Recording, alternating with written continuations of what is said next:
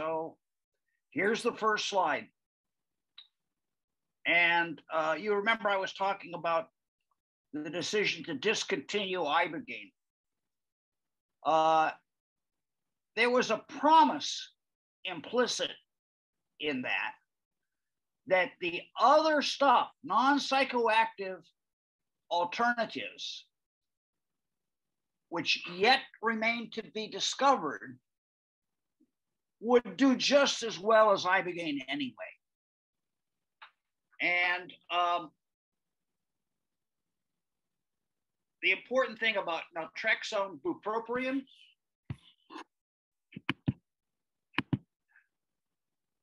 the important thing about naltrexone bupropion is that this has been tried for about 30 years. The various iterations of the same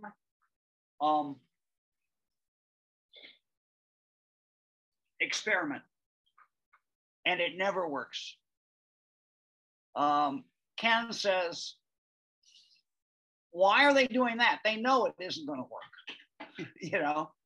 And it's based on the fact that unexpectedly, naloxone turned out to be somewhat effective for alcohol addiction. So they're saying maybe methamphetamine is enough like alcohol addiction that naltrexone will have an effect on it. Well, the effect was 2.5%.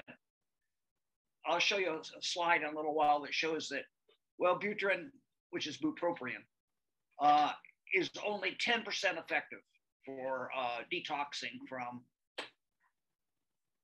meth. And by putting somebody on Wellbutrin, which is the injection of the paramorphine preparation, they were able to increase the success rate from 10% to 12.5%, which in my book is a failure. And all the stuff that they were talking about when Fauci assured them that they didn't need Ibogaine, that they could go ahead and ignore it. Cocaine vaccines, stuff that is basically intended to physically stop the course of addiction. Didn't work. But Ibogaine, you know, that's the thing that people have not focused on enough. Ibogaine has physical effects, is very strong physical effects. People who take it say, wow, that stuff knocked me on my ass, man. I couldn't get up and move for like 12 hours. So it's having very strong effects on the body. And you know, these effects are supposed to be broad spectrum anti-addictive effects. So you decided, I'm not going to use this thing because there's something politically incorrect about it. They didn't know that much in 1996 about herd blockade. That stuff was only discovered in 2014 or something. Now, there was a political decision. And the way that they put it was, NIDA doesn't study hallucinogens for treatment of drug addiction. And here's our molecule. Now I don't have this wonderful thing what I would have had in Holland at the Mesrab, which is a laser pointer. And I have to use this little cursor, which is very inferior to like pointing out, you know, things about the slide. But I will try. And the important thing to know about this is this kind of parallels this first part here, the 6-sided on the left, 5-sided on the right, 7-sided, or 7-sided on the right, kind of parallels harmaline.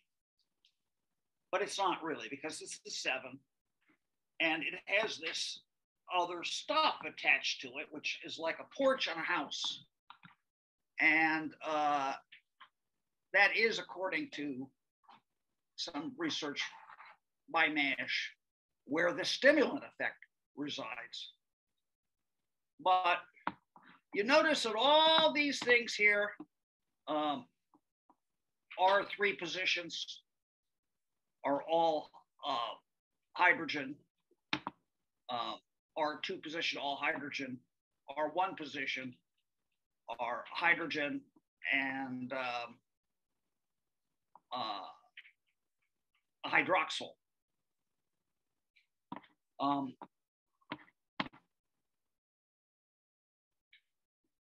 Here on this 18MC is this other extra carbon, right, in the carboxyl. And what that does is it makes the methoxychloronaridine a little too fat to fit in some of the places where Ibogaine fits. It does not apparently get to the herd channel because of the hydroxy or the carboxyl. But it also can't interact with the serotonin transporter. And that's a big deal. And you can't really claim it's like Ibogaine, because if it doesn't interact with the serotonin transporter, that's a signature effect. And actually, methoxychloronaridine is more like boacangine, which, as we know, is inert and has to be processed to be turned into Ibogaine. Now, this is a slide I borrowed. I had an earlier inferior slide, but this is where you really need the laser pointer. There are 2 nodes here, the VTA and the substantia nigra. They're actually pretty close to each other. And you can think of the VTA as just activity, right? You know, it's going into the nucleus accumbens and the prefrontal cortex. And you could think of all kinds of actions that you could be called to do. But anything involving a lot of movement, running, going to a nightclub, picking up a girl, fight or flight, they all are using this primary pathway. Now, the substantia nigra is on top here, and that in turn is tracking what you're doing. And this is the place where you lose neurons and dendrites and so on, and you get Parkinson's. And what it is involved in is the circuit where you stick the key into the lock. And as you lose your ability to actually find the lock with the key, your Parkinson's is getting worse, right? But this is the tracking function because you need to be able to see what you're doing, right? So you have this one is to see what you're doing, and this one is to do it, right? Now, back in the days of Nancy Reagan, they had belief that dopamine was the pleasure switch. And that if you could control reward, you could obviously lead the addict around by the nose. But they did this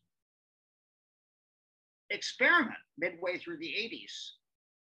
I could ask Ken, I could probably find the exact year. And they administered juice to a rat on the tongue of a rat. And lo and behold, they got an immediate spike of dopamine here. Well, they conditioned the rat, like Pavlov's dog, to expect the reward of juice with a light or a bell or some kind of like conditioning. And lo and behold, the spike of dopamine moved in time. And the animal alerted a couple of seconds earlier before the reward, because it knew the reward was coming. And so this, in a way, is how you organize your life. You know you have to go through a bunch of stuff to get to the reward, and you dutifully go through a lot of crap that is not rewarding, that you have to go through to get to the reward. But our entire system is based on deferred gratification, and the fact that you can condition to become aroused. And this is what this shows. It shows it's not pleasure. Pleasure is more like serotonin and opiates and things like that. It's arousal. Now, this actually makes no sense unless you think of it in terms of sex. But obviously, if you don't get aroused, sex is no fun. Now, here's an interesting thing. It shows what's called the tyrosine cascade. You start out with tyrosine, which is a food, and you make different versions of the same molecule, and you wind up with dopamine here, and you wind up with norepinephrine here. Norepinephrine being for fight or flight, dopamine being for more pleasurable stuff like sex. So what's important to notice is that it doesn't show it, but after norepinephrine comes something called adrenochrome, which is a waste product. And off here to the side somewhere, it doesn't show it, is something called GDNF, which actually keys into a receptor called RET, which is a tyrosine receptor. So this is good as far as it goes, but it doesn't show everything. The important thing here is, though, that it cannot cross the blood-brain barrier. So all those tales from the QAnoids about Huma Abedin and Hillary Clinton sacrificing infants in the basement to get the adrenochrome, I'm afraid the adrenochrome couldn't cross the blood-brain barrier anyway, so it wouldn't work. I'm sorry to explode a major motivating myth of the Donald Trump movement, but they're having a devil of a time getting GDNF into the limbic system. They tried injecting it. They tried connecting it to a prodrug. They've tried putting on a virus. Nothing seems to actually cause a surge of GDNF except Ibogaine. Okay, so here, here's the, wait a minute. This stuff is on here.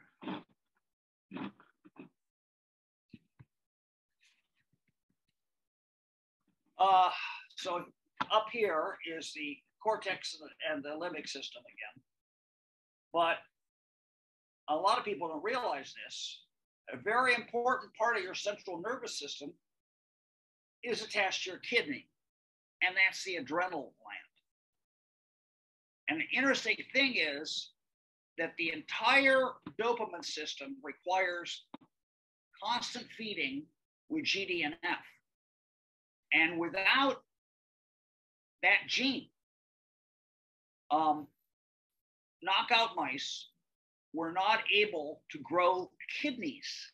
Not only did they not have adrenal glands, they didn't even have a kidney.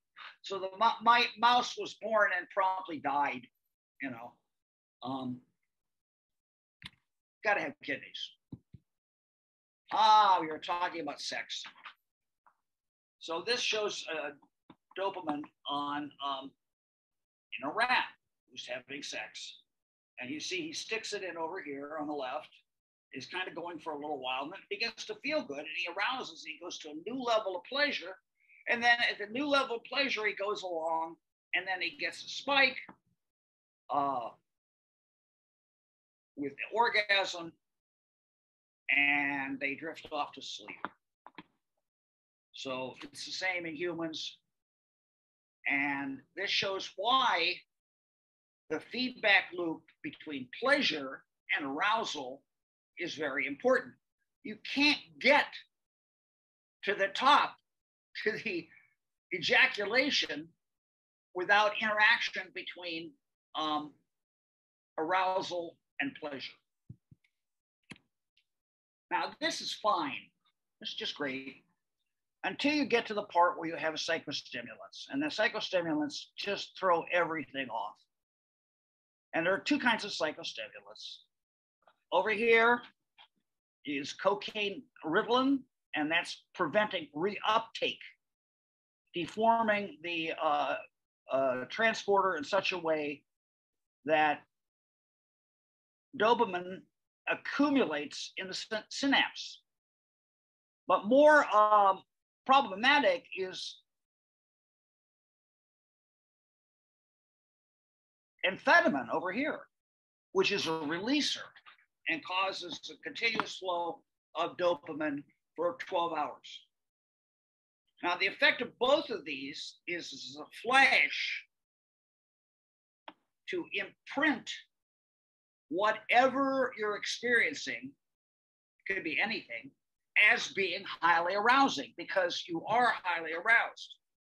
And the effect is that some people can never let go of the first time they did a drug. It's not a huge percentage, but you know, maybe even 3%, 3% of the population is on fentanyl, you have a problem. So the effect is much like walking out of a dark room into a bright sunlight. At first you're blinded, and that's what happens. This is blinded. Then, you know, you kind of get used to the new level of super stimulation. But if you walk back into that room, it's darkened, remember, you're going to probably trip over the table. Now, I had somebody who actually could read this, and he said that these are micromolars or something. And this was a simple experiment where they were trying to figure out, is there a measurable effect of methamphetamine on the density of cell bodies and dendrites? And you see down below, there's a little less, there's definitely less cell bodies, there's somewhat less foliage of dendrites. And a lot of people say, well, meth is just like opiates. You could do opiates for many, many years and be pretty normal. What's wrong with meth?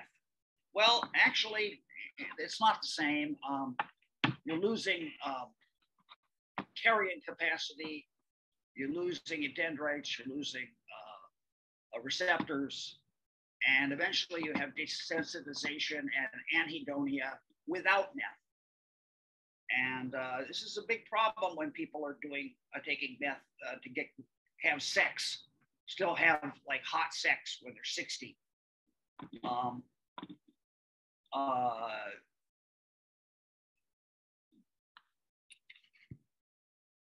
Now, back at the beginning of time, when we were having the argument with Glick, about whether the visualizations are important. A guy named Hameroff and another guy named Penrose came out with quantum coherence of microtubules, in which they said the basis of thought is actually laser light impulses inside of microtubules in the dendrites.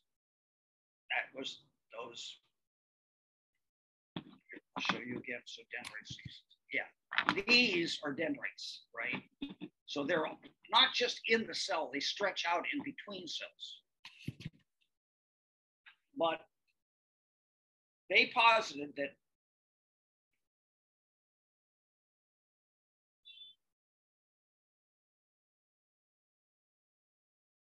the coherent light inside of literally billions of dendrites was the basis of thought.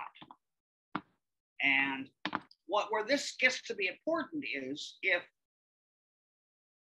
the visualizations are actually doing something and they're showing you something, and you're coming to many, many little conclusions about what you're seeing, as you tend to do, then they are important to the experience. So what we said was, if the visualizations do something, you're going to ultimately be able to see evidence of dendritic regrowth and resprouting. Now, here's another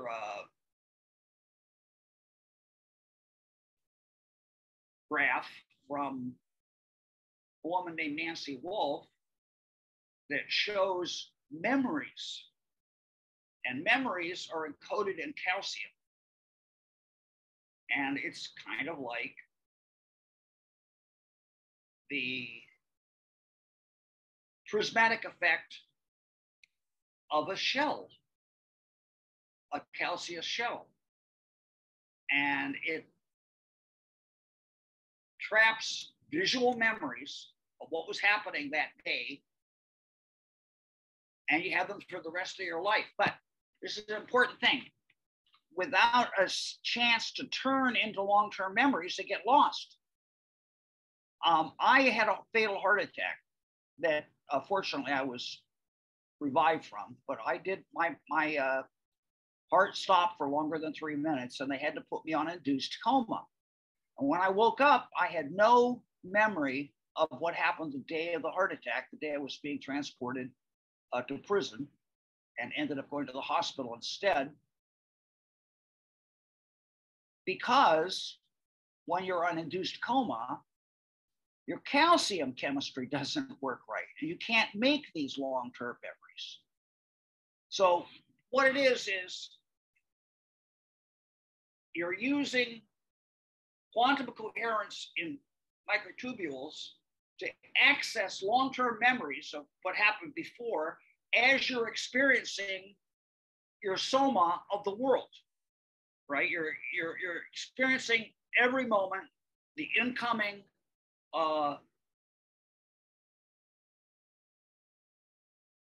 impressions of the world around you and turning these into memories.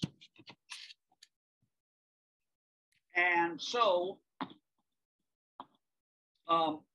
relatively early, this is way before the discovery of GDNF. This is like 1997, 98. Nancy Wolf, working on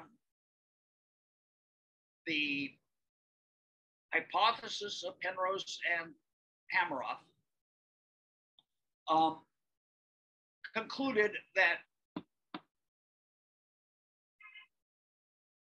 editing of memory, which occurs all the time as we learn more and discover more and modify what we thought we knew into what we know now, involves neurotropins. She's saying there has to be regrowth if you just change your political affiliation. You say, I'm no longer a Democrat, I'm a Green, right?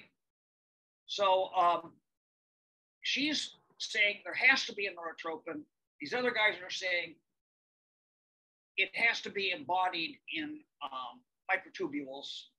So microtubules have to grow. And I went to London, and Hattie and some other people put on, Hattie and this guy Nick Sandberg put on a little gathering, and I did a little presentation. And I said, you know, if there's regrowth, and regrowth is part of recovery, then there has to be a nerve growth, one or more nerve growth factors. But we didn't know yet.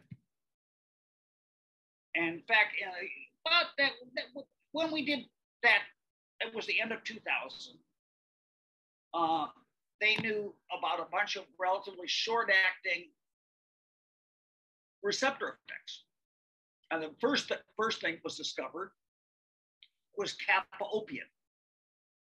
And kappa opiate is like salvia. Salvia is very strong kappa opiate. So you have acute dysphoria, and you have some strange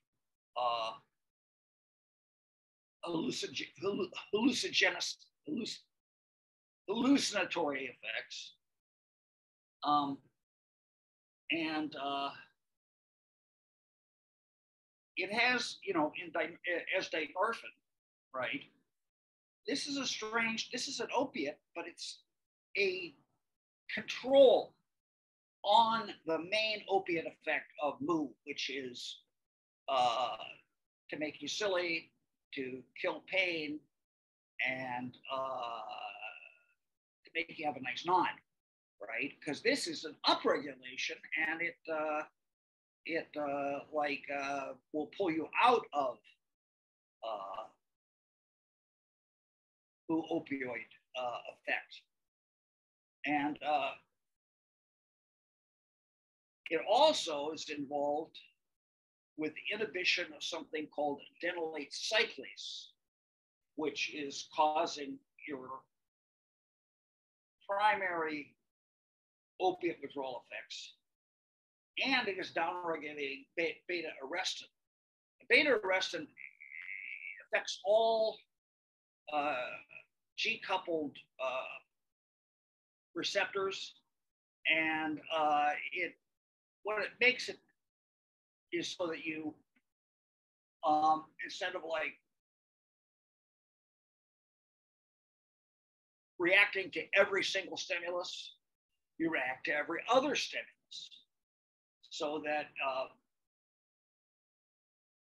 you develop tolerance. And kappa opioid abolishes tolerance, which is very helpful in getting over an addiction. This is the second one. This is the one for 18MC. This is what 18MC is offering, in fact. And it's blocking the nicotinic acetylcholine receptor. Well, Buford, by the way, blocks another one called alpha-4 beta-2. This is alpha-3 beta-4. And alpha-3 beta-4 is more useful because it's in the limbic system. It's actually directly working on the habenular interpeduncular pathway, which is kind of, you remember that long stretch of ventral tegmental axon? It's kind of interspersed with the ventral tegmental axion. And they thought it was going to be great. I hate to tell people this, but 18MC has failed again.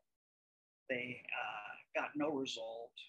They had to increase the sample size of the trial, and it is not acting the way it's supposed to act in blood plasma. But I don't have a complete complete readout on that yet. However, once again, the latest kind of report is a little depressing, considering that this stuff blocked our development of Ibogaine for 20 years. And I used my limited political capital to somehow help Ken Alpert get Phil Skolnick appointed as the head of NIDA MDD in Frank Vacci's old spot. And he spent $6.2 million on developing 18MC synthesis for MindMed. Well, this is actually beginning to get into the really interesting part. We didn't understand this because when Deborah Manish first said there's this metabolite and it acts like sticky Prozac, we didn't know what she meant. But what it is most serotonin reuptake blockers, and there's a bunch, there's Prozac, right? Or cocaine, freeze the transporter open in an extracellular conformation. It's open outward, right? And it stays frozen there and it can't like suck in serotonin. Ibogaine, on the other hand, closes it at the top and it's open in the bottom in an inward conformation. Now, how this was accomplished, I'll get to in a minute. But this is like really important because this is the thing that Ibogaine does, and Ibogaine, and 18MC does not. So there was a guy named Nestor who wrote kind of a hatchet job about Ibogaine. And he tried to explain how Ibogaine might work if there's no neurogrowth factor. And he put it down to the interactions between acetylcholine, dopamine, and serotonin. And he says noribogaine stimulates neurons in the abenula that produce a neurotransmitter, acetylcholine. This chemical inhibits the activity of dopamine neurons further along the addiction reward relay circuit. That's not what it's doing. I'll get to what it is doing, but it is not inhibiting so much as kind of deprogramming. Because remember, the little animal was programmed with a light or a bell to expect the spurt of juice, right? And if that animal can somehow learn through processing of data, which is what acetylcholine actually does, then it will no longer have that cue. And that's what we're trying to do. We're trying to get rid of cues in an addict's cerebellum, actually. Now, this is dopamine. Addictive drugs stimulate the dopamine-producing neurons in the substantia nigra and the PTA, noribogaine, which binds to the receptors in these neurons. It doesn't say which receptors it binds to. Inhibits dopamine release and it limits its effects on other areas, including the abenula relay station of the addiction circuit. See, a lot of this is depending on clicking. Well,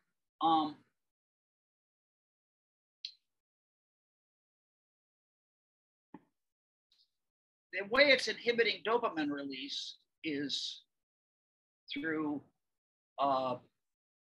changing memory. And, the dopamine release no longer is necessary. So it's not dampening it. And that was a mistake too, which we'll get to in a minute. And then finally it says, serotonin, the dorsal and medial raphe areas have neurons that produce the neurotransmitter serotonin. Ibogaine incites these cells to send more serotonin to the substantia nigra, where the chemical slows the activity of dopamine-making neurons. Once again, that's not exactly the case. What's happening is there's more serotonin in the system, period, because you're not sucking it into the serotonin transporter. That serotonin transporter is frozen in the case, like every other SSRI, and it's not sucking, so the serotonin is hanging out. But I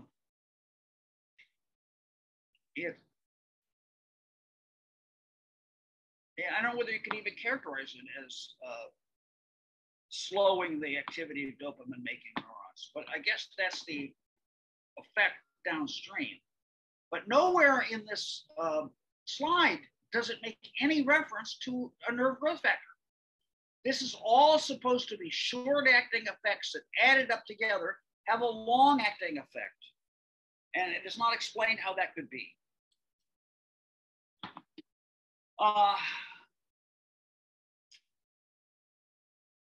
Sigma-2 receptor activity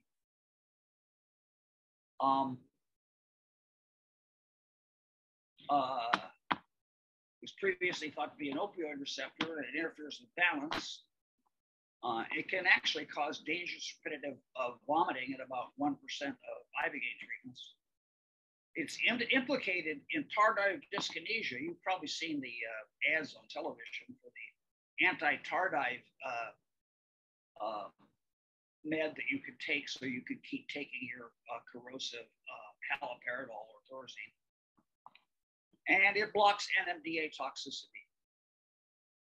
But we actually, nobody wants people to get sick. So this was like a good thing about 18-MC. It doesn't have this. Okay, so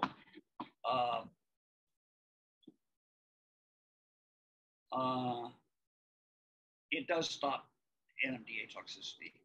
And this is NMDA. Okay, this was originally thought to be, remember that I was telling you Phil Skolnick became the head of NIDA medications development.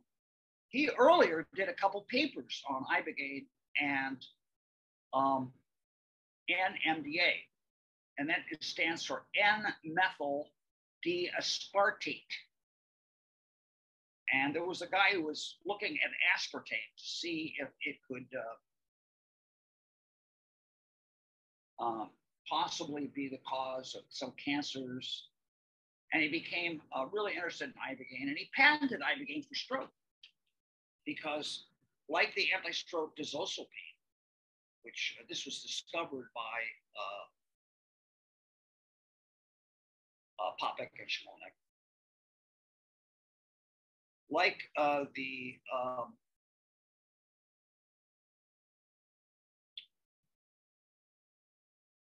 dizosylpine, it comes along and stops the stroke. When you have a stroke, you get a little clot that cuts off food and oxygen for some part of your brain. And the part that's cut off becomes very, very distressed and starts putting out a lot of glutamates. These glutamates go to the next cell, and what the glutamate does is it opens up this channel so the calcium can come in, and you get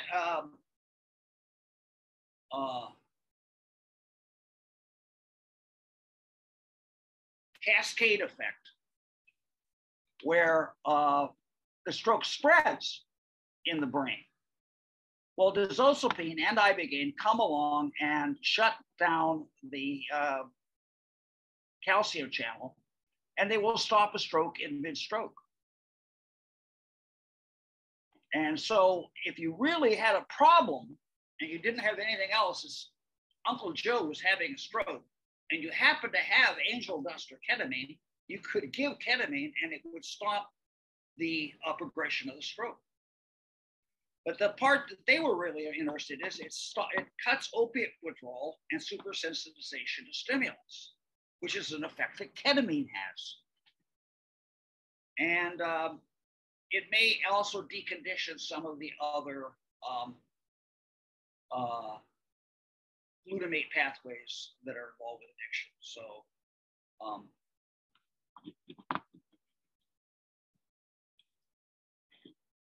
what I said in London was you need some way of rebuilding all this stuff inside the neuron.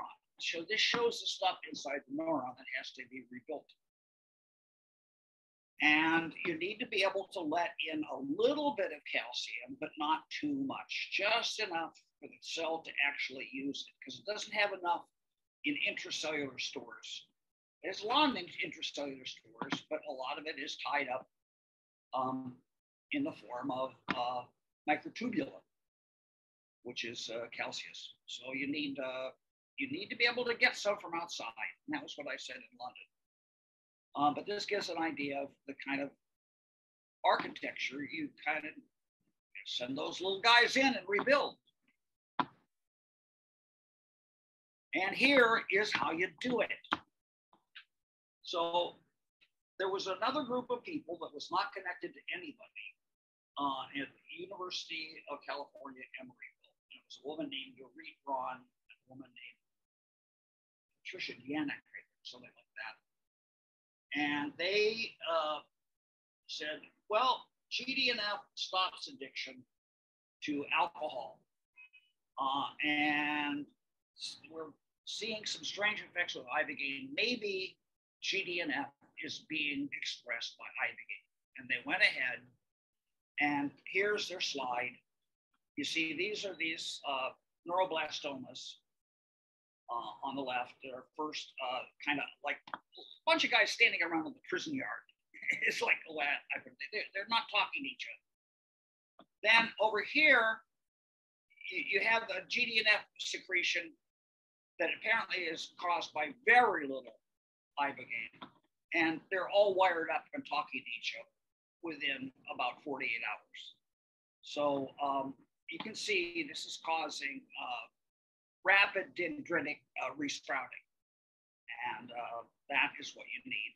And there is the solution to the GDNF for the identity of the neurotropin.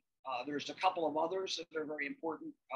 BDNF, which is brain-derived neurotrophic factor. That's the one that you get from Prevagen. And NGF. So those three together apparently just a ticket to cause this kind of resprouting in your own substantia nigra if you happen to be somebody who needs it. And here, this shows a different illustration, but the same effect. You get a spike in just 6 hours, and it goes from pretty close to zero to pretty high up, 12, 13 fold increase. Now, this is a little more complicated because this is actually 2 slides together. But ordinarily, GDNF comes along. You always have a certain background level of GDNF in the body. It connects to a receptor, which activates a tyrosine, downstream tyrosine receptor called RET. And this is simplified. It goes through about 20 steps, actually. And it gets down to core element related binding protein, which actually is able to hook into the nucleus and express GDNF messenger RNA. And that comes out. Now, this is what happens over here. When it comes out, it goes through a couple of little sacs that basically it gets cut up and trimmed and turned into a neurotropin, which goes into large core, a large core dense, well, it's a large core vesicle, and it basically gets squirt out GDNF into the intercellular space. Now, it's interesting, regular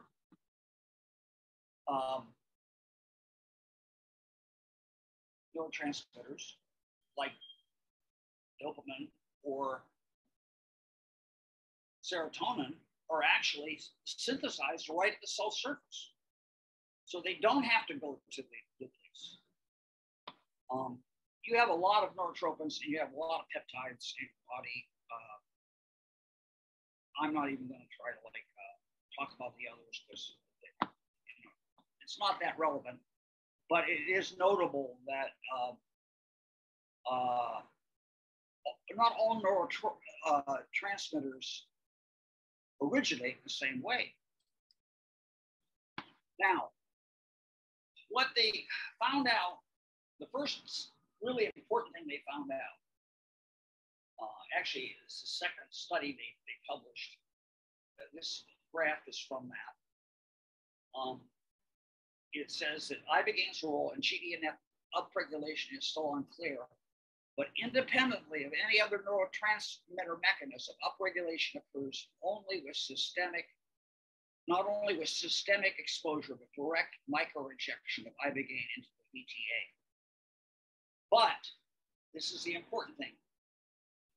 Ibogaine is not active at the GDNF receptor. Somehow, the effect is getting into the cell without going through the regular door. This is a pathway here. This is a door to get into the cell. And this is what a GDNF uses. Ibogaine is getting inside the cell and affecting a cascade of effects that goes from the cell surface down to the nucleus and switching that on without requiring a surface receptor. And this actually, we've now figured out. This is like really neat. And here it is.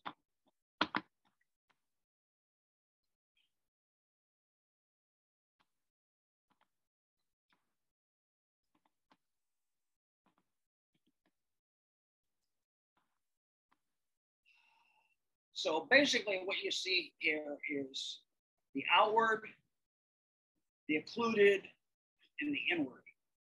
And basically your Ibogaine is moving around. And it enters the channel of the serotonin transporter, and it gets into the channel, and then it winds up inside the transporter, and it hangs out there. The transporter cannot expel it. It has to wait for the transporter to be torn down and rebuilt by the cell, which takes about 3 months. So that's roughly the period of the Ibogaine glow, and that's what the sticky Prozac thing is about. Now, Gary Rudnick, who's a world expert on serotonin transporter, who had Deborah Nash do a presentation to Yale, says this is unique to Ibogaine. No, Ibogaine is the only agent so far discovered that actually gets inside the serotonin transporter, becomes lodged there, and can't come out.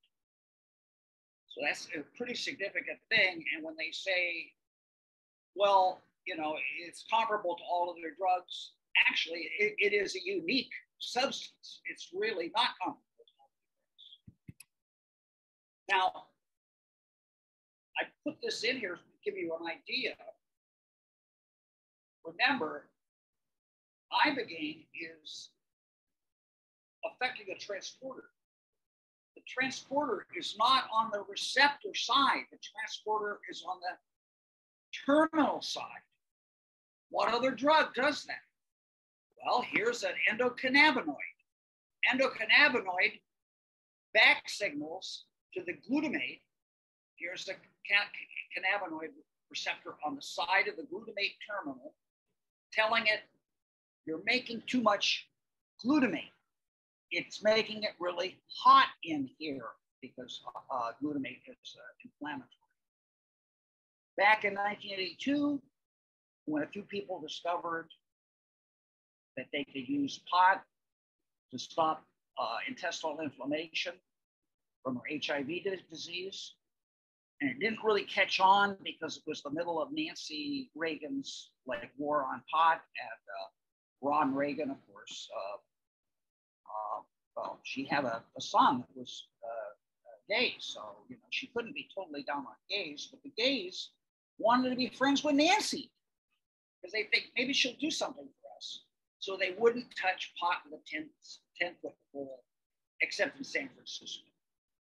And the important point is that when you take this exogenous cannabinoid and introduce it, it is going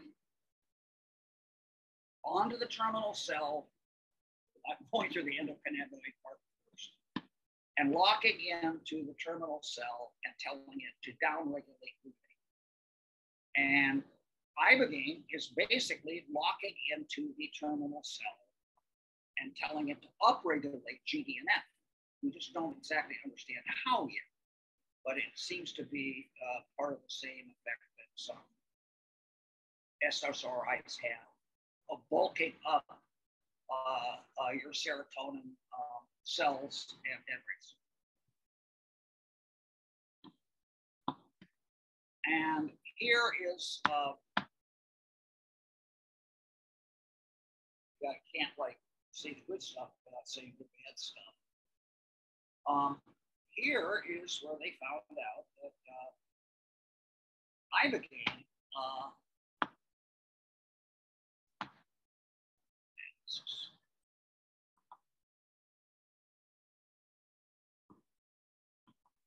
this is walking.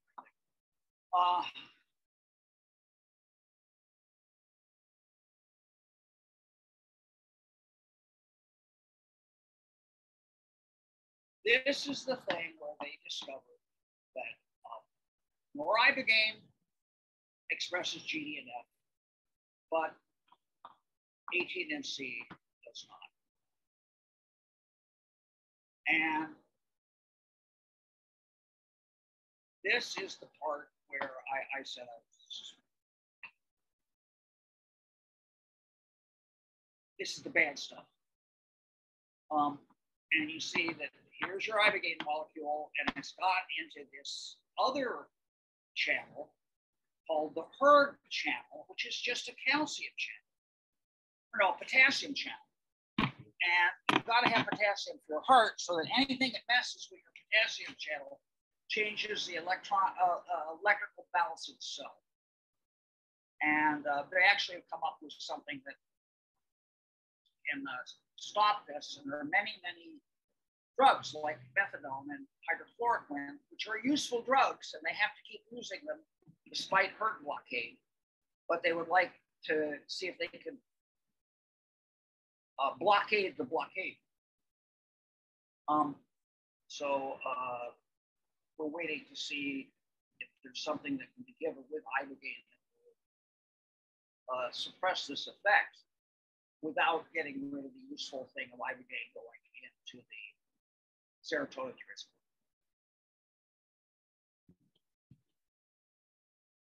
Now here is the 18-MC.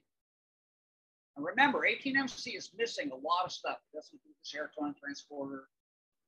It doesn't do NMDA.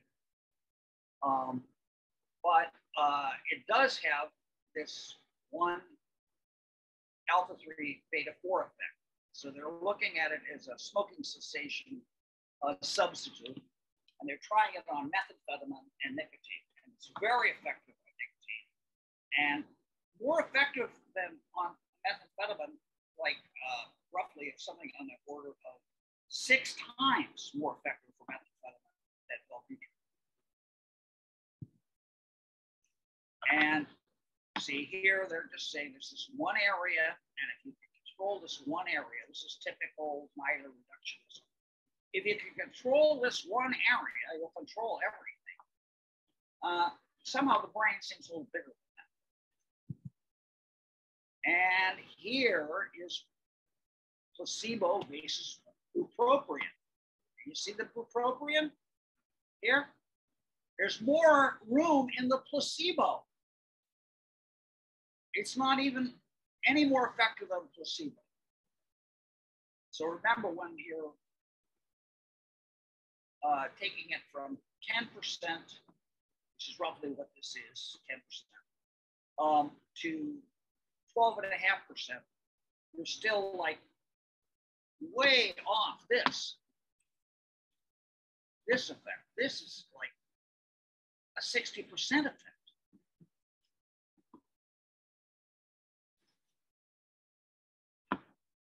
And here's Glick's famous quote from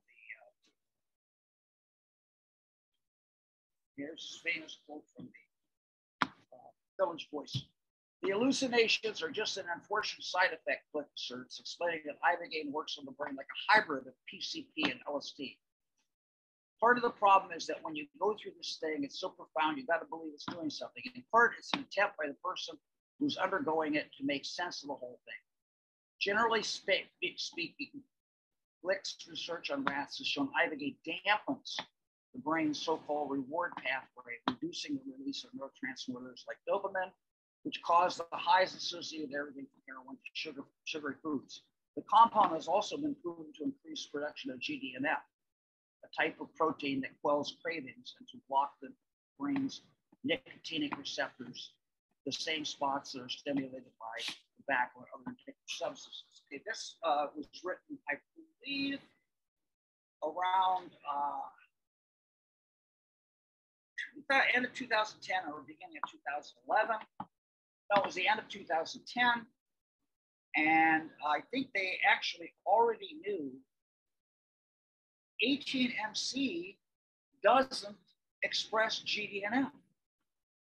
So I don't know what GDNF is doing in a thing where they're really trying to promote 18MC, but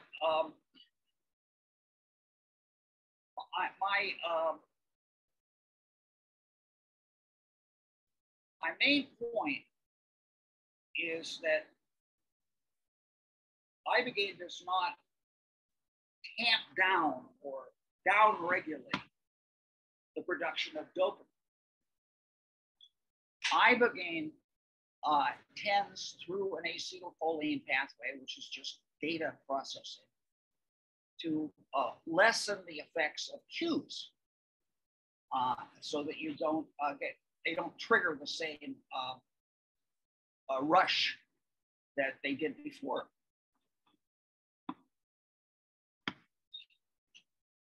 Now here is the problem that they have with Ibogaine. This guy is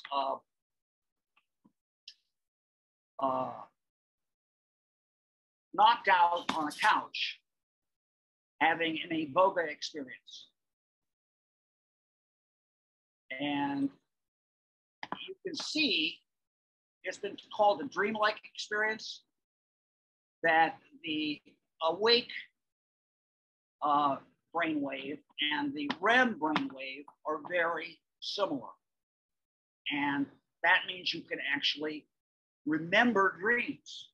You can't remember stuff that happened in this part of sleep because it's not similar enough to pass over into waking consciousness. You can't wake up and remember deep sleep. You remember the dream you just had. And first thing that the French said when they studied Ibogaine, they said, this is a REM mimetic. It's mimicking REM sleep. Now, this gets into the part about the glutamate and the acetylcholine. And you see the acetylcholine is right up against the dendrite. The glutamate which is making heat and not just light, is separated by a spine. And the important thing to know about acetylcholine is that it's manufactured at the mitochondria, which are energy factors. It comes out of the cell and is immediately attacked by an enzyme that turns it into acetylcholine. And it's the most efficient energy transfer to sustain light-based activity that could possibly be devised. And the important thing to understand is this is the one neurotransmitter. It's acetylcholine. Starts at your eyes, and it goes all the way through your nervous system to end up at an end plate that starts muscles moving. So way back at the beginning of time, there was like this protozoa trying to get around the rock, and it was able to back up and get around the rock because it could like process light and, you know, turn surroundings into data, figure out from that data how to go around the rock. And here is another form of the same thing, which is your cells growing and sprouting dendrites and growing towards another cell. And so you can have a neurotrophic factor released from a neighboring cell that acts on many nearby neurons in the absence of formal synaptic connections. A neurotrophic factor works on its own cell, and neurotrophic factor released in the terminals of the nerve cell acts on synaptic targets of those terminals. The mode of transmission that predominates in the brain, adult brain and spinal cord has yet to be determined. But basically, this is the same thing as the paramecium trying to get around the rock. It has to grow in the direction it's being signaled to grow, and you make connections, and you can have a completely, actually, you can rewire the brain. They say Ibogaine rewires the brain. Ibogaine does rewire. Now, this is also back in the beginning of time. This is the New York Times from when we were still doing the Ibogaine project. And Ibogaine is activating the top of the spinal cord, which is this part here that comes up and ends up up here. And it's sending ascending bursts into the cerebellum, which basically has the effect of lighting up different things in the cerebellum, different memories that you're able to see. And here's how you can see them. You're able to see in the lateral geniculate nucleus, because there's also ascending bursts of activity from the pons. So not just this inferior olive down here into the cerebellum, but from the pons to the lateral geniculate nucleus. And the lateral geniculate nucleus actually can be monitored by the prefrontal cortex because you're awake. And the lateral geniculate nucleus puts pictures in your occiput.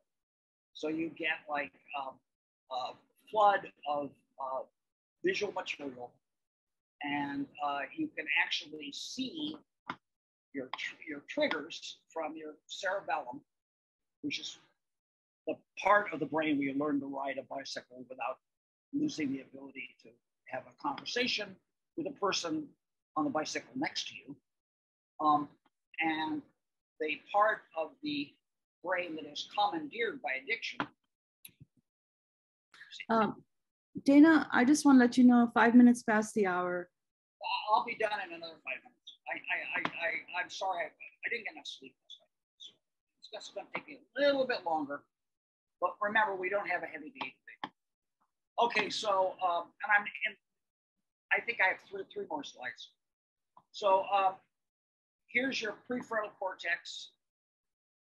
And ordinarily, your prefrontal cortex tells the cerebellum what to do. We tell the bicycle part of our brain what to do. But when addiction occurs, what happens is that part of the brain takes over. You're walking down to the gem spot to pick up something you don't remember, and then you get there and you're buying cigarettes, and you suddenly realize when you have to pay for the cigarette, oh, I'm buying cigarettes, because you're all on automatic pilot. Well, remember William Burroughs from the previous presentation? William Burroughs was the one who said that your rear brain takes over and runs things. And that's what happens right here. Here's the cerebellum. Well, if you can illuminate this so you can see it, then the prefrontal cortex can reclaim control over the triggers from the cerebellum. Okay, here's, this really literally is the end, actually. These are some synthetic Ibogaine congeners. And I think that you should note, this is from Gilgamesh. Gilgamesh has been unwilling to talk to us. They've talked to a lot of other people. They don't seem to want to talk to the AIDS activists. And they're working with the New York Psychiatric Institute, which is a guy named Jeffrey Lieberman, who debated Rick Doblin about psychedelics. It says, I'm not really anti-psychedelic. Well, what he didn't tell you is he's working with Gilgamesh, and he has several synthetic ibogaines, which, for all we know, may get rid of a lot of the psychedelic effects. But the important point is it's supposed to be safer ibogaine. And he's not telling anybody about it. So that when you have policymakers, Charles Schumer from the Senate trying to get an ibogaine law from Rick Doblin to Joe Biden, who already knew about ibogaine in 1995 when NIDA was working on it. You can't get any traction because nobody will even admit they're working on it, right? In other words, the New York Psychiatric Institute is run by Columbia University Psych Department. We're having to start a whole new institute to get them to study psychedelics at all. And that we'll talk about a little at the third day. Here, it shows the kind of stuff they're doing. And they do all this like tinkering with the molecule, and they end up taking out, see this little part here, Lakshmi? Lakshmi? Yeah. That little part there? They did that's what they're doing, literally. They're taking one little part out of like one little bond, and they have a completely new molecule they can patent. That's the big deal. They want to patent the molecule. Right now, Bruno Rasmussen Chavez wants to sell Ibogaine, regular Ibogaine, for $700 a gram because he has somebody in Brazil who will make GMP Ibogaine. But they haven't figured out how to make it cheap enough so that people will buy it instead of the stuff that's on the market. And I think a lot of these things will not work because basically Ibogaine comes from a plant, you know, and it's in a way it's like cocaine or something, except that it's the anti-cocaine, right? But it still comes from a plant. And Ibogaine price is controlled by a market. It's tied in to the produce of a plant. So I don't think they can kite up the price to thousands of dollars as people are trying to do. And here, see, this shows, this shows that it does more than GDNF. This was work done in Uruguay. But see, Dalibor Sames is working with the people, and he's from Colombia, and he's working with the people in Uruguay that would not have an Ibogaine conference because they're being told to keep all of this under wraps. And here's the ones that have the arrow here are producing GDNF. And see, this one here, it's one of these synthetic things. It's got a real low index of, this has got really high. This is the one they were working on in a previous slide, 008. This one has a high cardiotoxicity. This is really low. So they can find one that's low. And they have it. They just won't tell anybody. They won't tell the New York State legislature. It's all being kept under wraps because they want to make $1 billion. And that is all she wrote.